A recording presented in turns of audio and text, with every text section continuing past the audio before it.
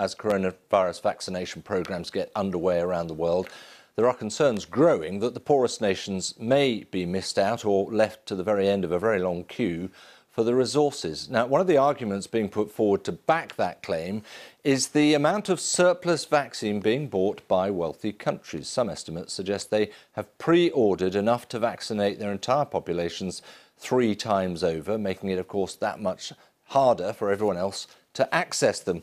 Well, Heidi Chow is with Global Justice Now, one of the organisations campaigning on the issue for People's COVID Alliance. Heidi, thank you very much for joining us.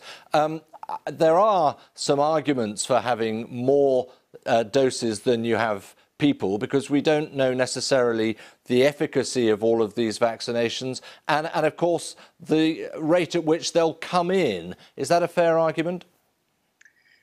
Good morning. Yeah, thank you for having me on. Yeah, so the People's Vaccine Alliance is a global alliance of campaigners and organisations, and we are saying that we're seeing this gaping inequality in access to vaccines. So, like you said, where we might have in high-income countries the ability to vaccinate our populations 3 times over, there are many countries in the world, and especially the poorest countries in the world, which are left with virtually very little or none. But I suppose the point I'm making there is that we don't yet know about the efficacy of all of these different vaccines, and we don't actually yet know about the delivery either. So isn't that one of the reasons why governments are over-ordering? The governments that are over-ordering are actually the high-income countries that are over-ordering. Actually, low and middle-income countries have struggled to access any of the vaccine doses at all because most of it has been hoarded by high-income countries. And at the time of a global pandemic, instead of having most of the doses spoken for by high-income countries, we should be actually working together collaboratively to ensure that there is a fair allocation for all vulnerable groups, all at-risk groups in whichever country they live in.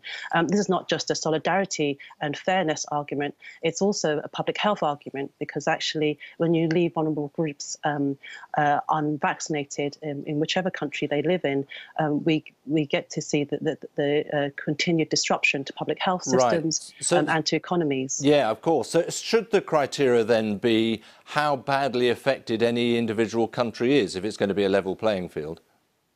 I think there are 2 issues here. The first is, how do we allocate the initial supplies that we have in the world today? And we need countries to work together to agree on the priorities for fair global allocation. But the more bigger issue and the more structural issue is, how do we actually increase the level of vaccine supplies?